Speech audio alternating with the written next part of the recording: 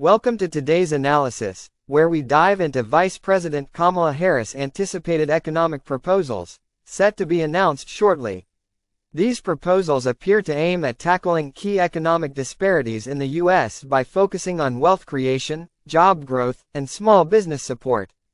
From the outset, this move seems to reflect a strategic effort by the administration to address ongoing economic challenges, particularly following recent inflation and recovery periods.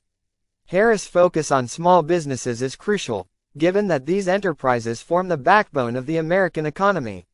They are often the hardest hit during economic downturns, and providing them with more support could stimulate growth, innovation, and job creation in local communities. Job growth will likely play a pivotal role in these proposals, as increasing employment is fundamental to reducing economic inequality.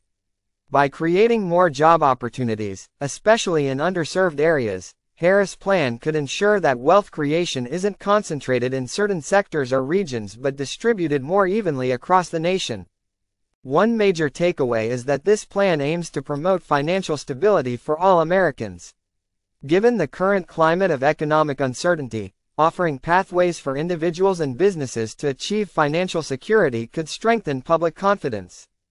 Overall, Harris' comprehensive economic plan seems designed to be both responsive to immediate concerns and proactive in fostering long-term economic resilience.